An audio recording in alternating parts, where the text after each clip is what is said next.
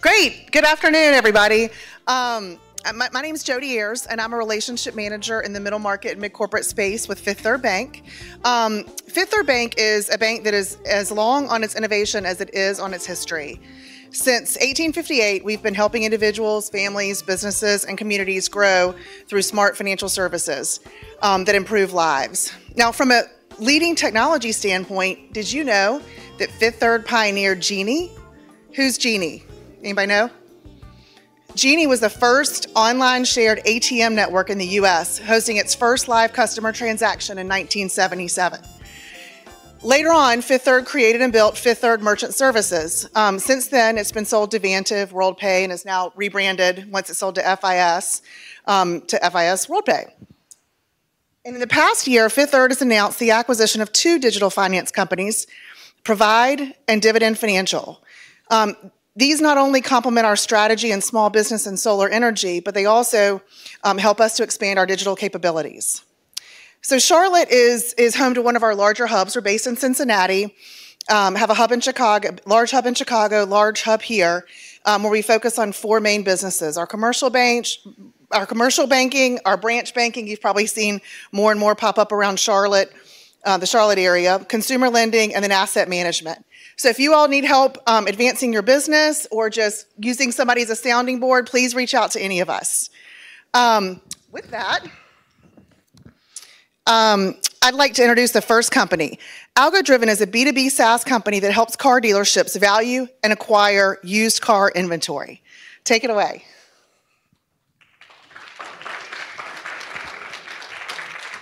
Thanks, Jody.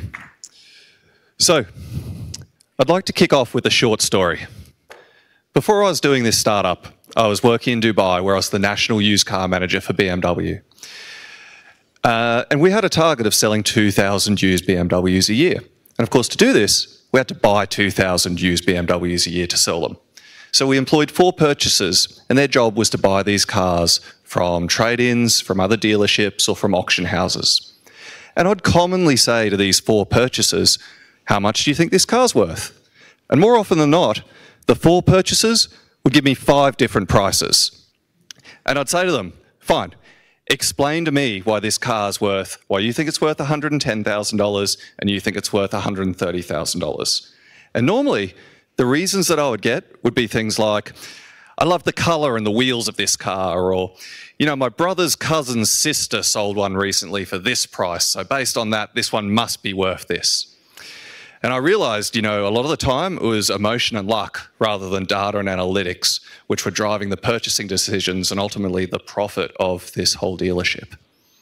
And so at AlgoDriven, we help car dealerships consistently and profitably acquire used car stock through our SaaS platform that helps them evaluate used cars and acquire them from consumers or other car dealerships. Over 700 car dealerships in 14 different countries use our software every day to value used cars. Our customers represent every major automotive brand, from Mercedes-Benz to BMW and even Tesla. These clients, they're valuing over $10 billion worth of used cars every year on our platform. We're currently at a US $3 million ARR run rate, and we've got best-in-class SaaS metrics, like 132% net revenue retention and a 0.9 burn multiple. That means for every dollar of venture capital that we've raised, we've generated $1.10 of recurring revenue, meaning we're extremely capital efficient. Now that we've built this network of dealers that love using our SaaS platform, we're now rolling out our B2B dealer-to-dealer used car marketplace to allow the dealers on our platform to sell cars between them. That will allow us to not only monetize with the SaaS revenue that we already do, but it will also allow us to charge transaction fees and in the future roll out B2B payments and B2B trade finance. The average car dealership's currently paying $15,000 a month to use our SaaS platform. We've already seen with our launch dealers who are on our marketplace that this ACV and lifetime value is growing exponentially. Globally, $1.5 trillion of used cars are sold every year, and over half of those are sold by car dealers. In the markets that we currently operate in, Australia, the Middle East, and next year when we launch in the United States.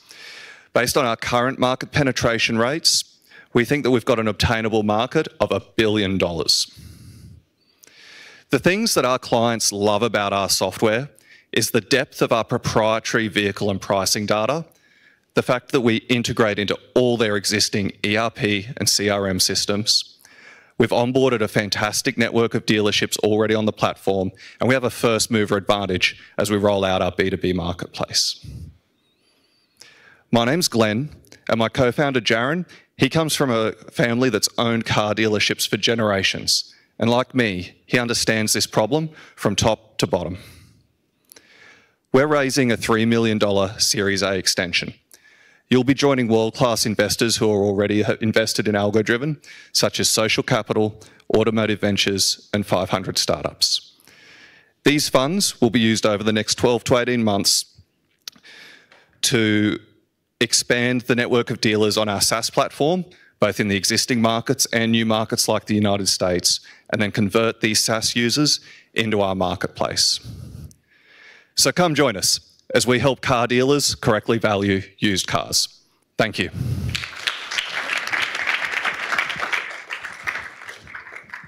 That was terrific. Thanks so much. Now to introduce the next company, Jaunton. Jaunton is a SaaS company that enables insurance companies to embed insurance into third parties such as Grubhub and point-of-sale software. The stage is yours. Thank you. All right, thanks for having me, everyone. Rain Takahashi, founder of Jaunton, and we enable embedded insurance as an add-on. So, as a quick summary, we have product market fit. We have a proven growth model and a go-to-market strategy. We have early and scaling MRR, and we are also cannabis industry ready. So hopefully this is enough to keep your attention for another 4 minutes and 30 seconds. So just so we're on the same page, embedded insurance is insurance that's sold alongside a third-party product, service, or process, and I assure you that you've experienced it yourself before. Every time you go to buy a flight ticket, you always get offered travel insurance as part of the purchase path. This is a perfect example of embedded insurance. So what's the problem that we're trying to solve? Well, low premium insurance products are the thorn in the side of insurance companies. They're very hard to distribute. Reason being, they're not prioritized by brokers and agents. Brokers and agents are paid on commission, so why would they? Direct-to-consumer is very expensive in the insurance industry, so it's very hard to distribute direct-to-consumer low premium insurance products. So what ends up happening is billions of dollars in lost opportunities for the insurance companies because they can't efficiently distribute low premium insurance products. So the solution is embedded insurance, where an insurance company can piggyback off of third-party products and processes, effectively reducing the distribution cost by over 90%. Also reduces the marketing costs to zero because once it's embedded into a third party, the third party does all the work for you. So it results in 3 to 5 times additional margins for the exact same product the insurance companies are already trying to sell. So we start to ask ourselves, where else can we do this? Where else can we be successful? And we landed on special event insurance. Special event insurance is insurance that you take out on, say, your wedding day to cover you for any liabilities that might occur. We're embedded right into the venue's rental process. So as part of the rental agreement, you can get insurance as quickly as clicking a button. We do the full quote bind and issue, meaning we do not rely on third-party software. We take care of everything. We have no-code, low-code, and full API embedding options, meaning the tech stack of our channel partners does not matter. We can embed into virtually any channel partner. So as I hinted at earlier, we are live. In 2021, we did $270K in premium. This year, we're going to end up at 1.5 or more with 10,000 policies processed. And we're already onboarding 10,000 venues across the US who's going to make our insurance mandatory for all the renters. Best of all, venues do not charge us anything, and all our growth so far has been fully organic. Revenue model is pretty straightforward, setup fee plus a transaction fee. We do not take any underwriting risk. We are the software that powers it for the insurance companies who obviously take the risk. As for unit economics, the average policy price right now is $300 per policy, event policy. We anticipate each venue to send us an average of just 2 policies a month or 24 a year. At 10,000 venues, that's $72 million in premium. However, we believe the serviceable attainable market for us in the US is 150,000 venues, putting us at $1 billion per year in premium. And that's with one insurance product. From there, we're going to expand within the insurance industry into accident, health, cannabis events. That will be going live within the next few weeks. But just so you don't think we're a one-trick pony, we are actually in other markets as well. We're live with health benefits. That's contributing to MR. We actually just closed senior assisted living. So that will be another embedded product that will go into senior assisted living homes in their rental process. So when you start adding up all these opportunities, it becomes a $5 billion per year premium opportunity for us, which makes us a medium-sized insurance company in the US. So we're raising $3 million seed round to grow. We do not need any of this money for tech. We do not need any of this money to figure out our go-to-market. We've already figured all that out. This is all to help us grow our MRR. So the big question is, why now? I've kind of hinted at this. We've grown organically the last 18 months. We're at 25K MRR right now. By the end of the year, we'll be at 30K, and then in Q1, without any funding, we will probably be at 50K MRR. And so that's why we're here, is we want to add gasoline to the fire to help us grow even further. So to summarize, yeah, we have scaling MRR, we have initial product market fit, proven growth model, and we will be in the cannabis industry within the next few weeks. Thank you.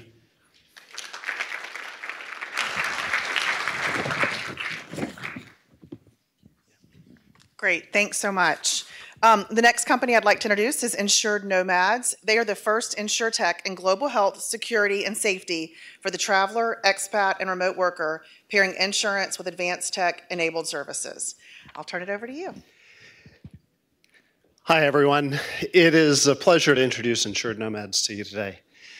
You know, in this world where people are free to work anywhere, I've had so many people at this conference even come to me saying, oh, I'm moving to X country, or I'm planning to go live across Europe for the next year or so. We started 3 years ago in this journey in a very profitable segment of insurance that has been controlled by the legacy players. You know, the demand we saw was from consumers, but now that the pandemic has come and hopefully passing us by, we've seen that the B2B segment is allowing work from anywhere, and they are demanding PEOs, global EORs are asking for the solution. The brokers are ecstatic about us, and our team is, they're built of thought leaders in this industry, coming from the giants that have built out this product over the last 30 years, but it isn't a really tech-driven segment of insurance. It is a PDF attached to an email or a packet in the mail where all of us are used to controlling things in our apps.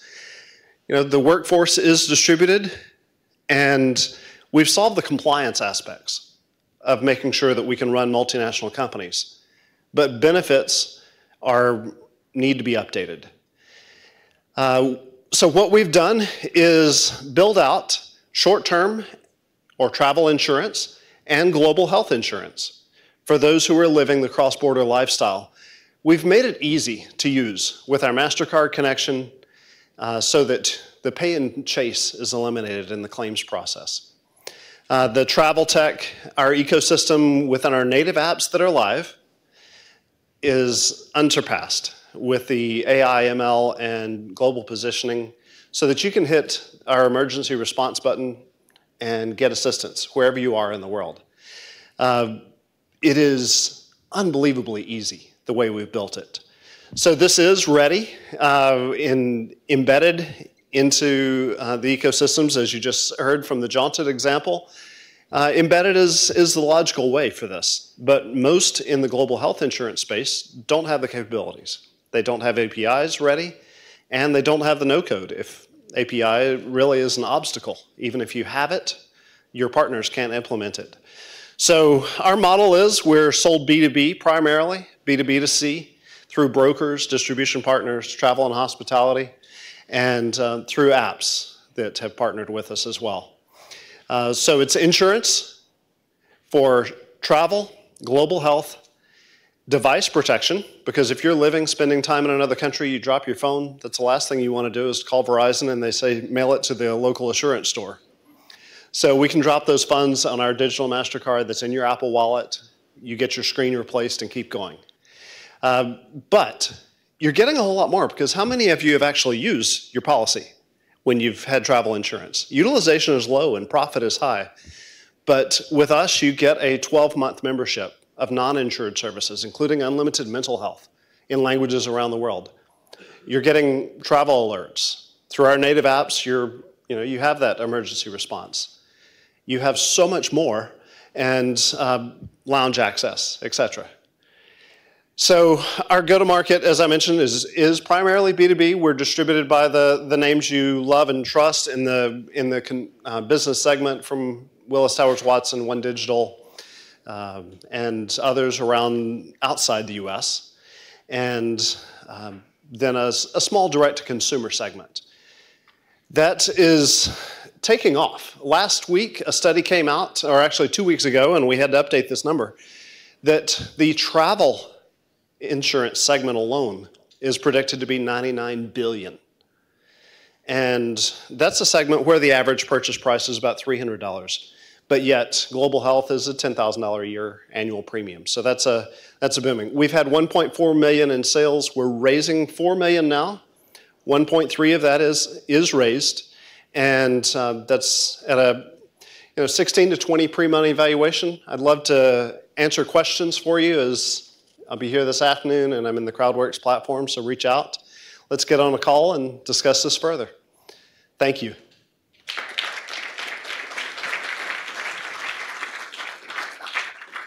Great, thanks so much. The next company is 21 Finance. They make investing in digital assets as easy as online shopping. So I will turn it over to you to tell us how easy it is. Hello, everyone. My name is Max Heinzle. I'm the founder and CEO of 21st Finance. As you might hear from my accent, I'm from the German-speaking region, so I come from Europe over here to actually present to you why are we talking about the revolution of capital markets in the 21st century. Maybe close your eyes and imagine what if every person and institution had access to all assets in real time. What would that world look like? Opening a world of assets worth over 1,500 trillion for over 8 billion people on this planet. And all of that in one place. A new digital exchange. Creating a new era for capital markets. On the left-hand side, you see an image of what stock markets look like in today's time. Investing is still cumbersome. Stock exchanges have a high level of intermediation. And so legacy constraints are leading us to cost inefficiency, as opposed to what we are seeing in DeFi. With disintermediation, if we look at distributed ledger technology, then we see a lot of use cases. And also, all of you will have heard about the issues that come with CeFi. FTX is all over the news. Some of the examples that you see here are proven use cases, but we all know it's missing regulation. And this is where the DLT regulation comes in. And sorry to tell you, unlike with other technologies that we've seen in the past, the revolution is actually this time not being driven here from the US, but is actually happening in Europe. And why is that? Well, the DLT pilot regime is actually allowing for trading and settlement, but not only trading and settlement, everything that a stock exchange normally has in order to function in terms as a market infrastructure out of one single entity. So forget about clearing, because clearing is not necessary anymore. In a world where matching and settlement takes place atomically, peer-to-peer, where each of us here in this room, but also institutions, can directly access the exchange.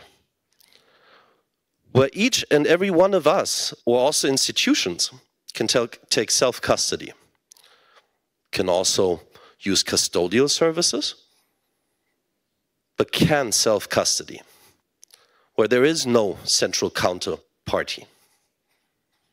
Why? Because there is no CSD. 24/7 trading, 365 days a year. What you can see, unfortunately, on the slide is an arrow going up. And what it's trying to tell you is we are outpacing competition. Some of the names that you see on the slide are big names. Why do we have a competitive advantage? Because we don't have legacy constraints. We are developing a market infrastructure that is customer-centric with a state-of-the-art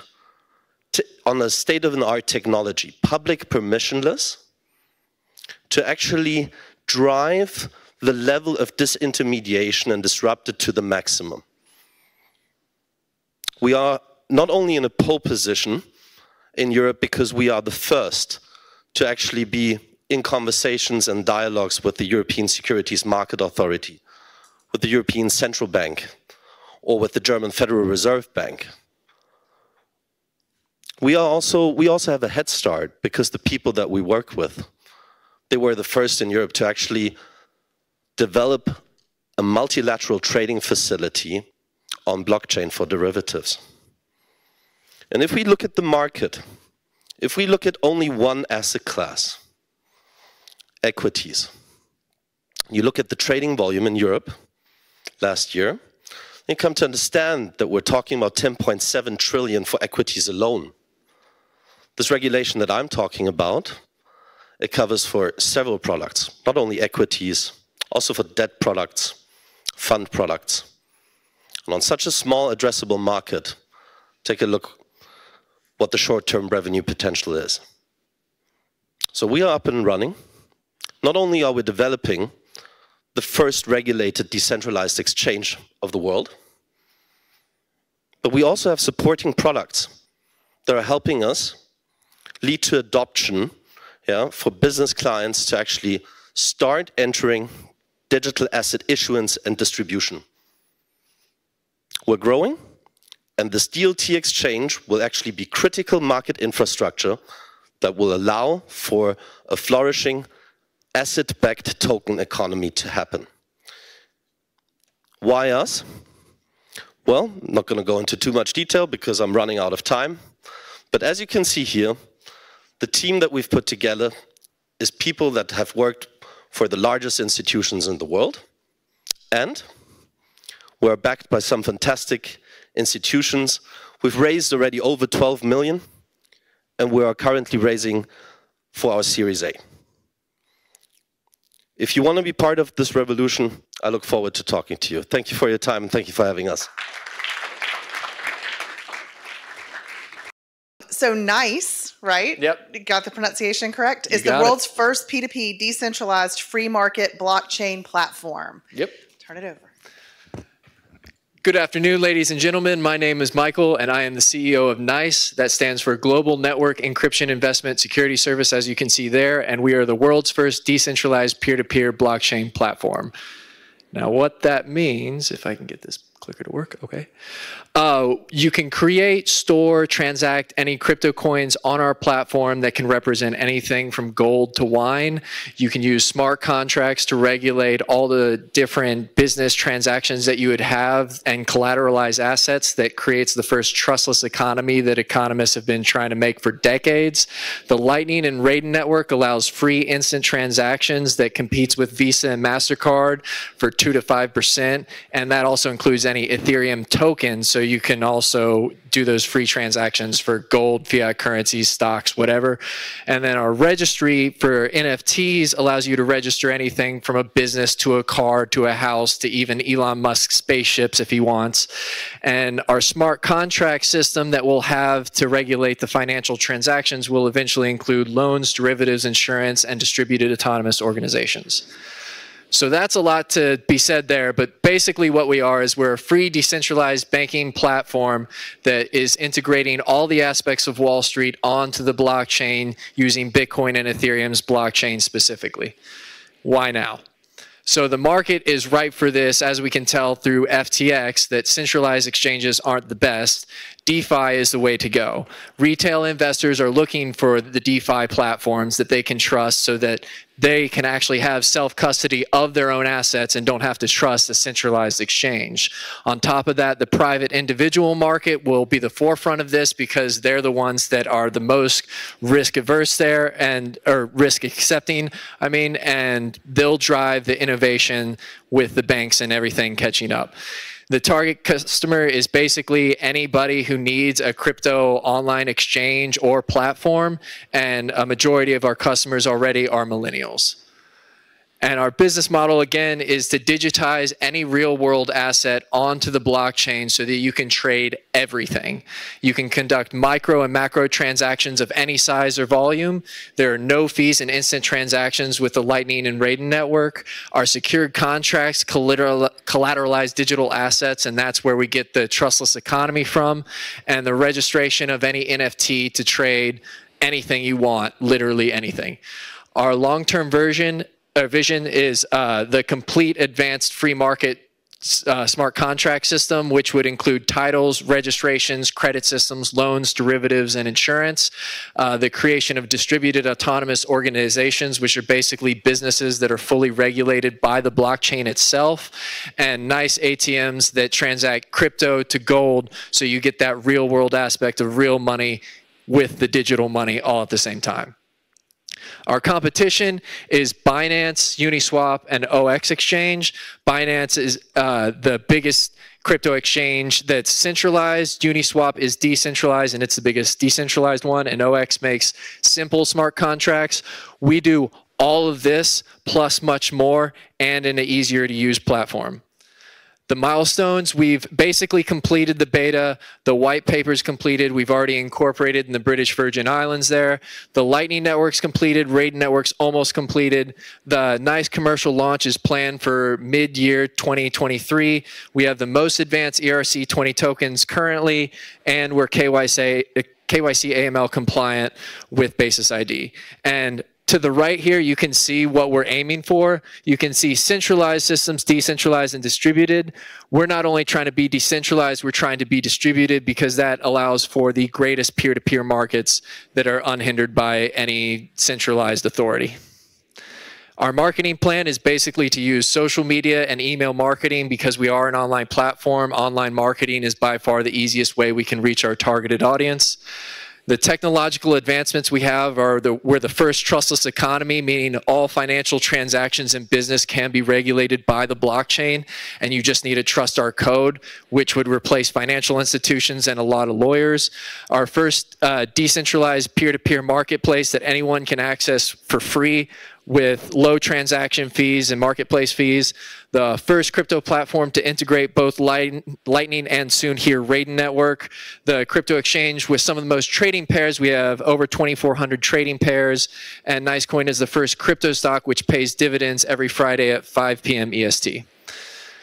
And of course, our best asset is the team. These are 8 of our team members, which can easily be doubled with the right financing. And our revenue model is a very simple 0.3% fee across the board for any marketplace transaction that you would have. The users would pay for the blockchain transactions when they take it off the Lightning and Raiden network to audit the network.